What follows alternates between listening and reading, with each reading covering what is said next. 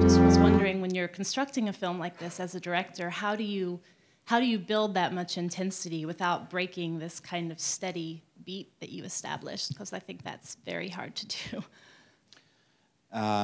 Many years ago, I made a TV series in Sweden, and I had this enormous scene I had to do. It was 12 pages or something, and it contained so much information that was crucial for the series. We couldn't cut it down, and we couldn't divide it into several scenes. We had to do it that way.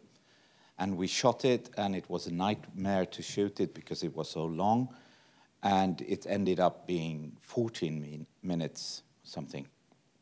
And then I struggled weeks in editing, and you lost it after 3 or 4 minutes. You didn't hear what the characters were saying because there were too much information.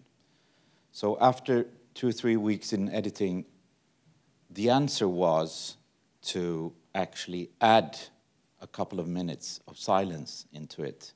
And then you heard what they were saying, because you need time not only to digest the information, you need time to chew it and to swallow it. So actually there are a lot of things happening here in this film, but in a very quiet way and in a very calm way, visually or rhythmically. But I think, I believe in creating a dialogue with the audience rather than having a monologue with just pumping out very, how should you say, images and scenes that don't let the audience in at all.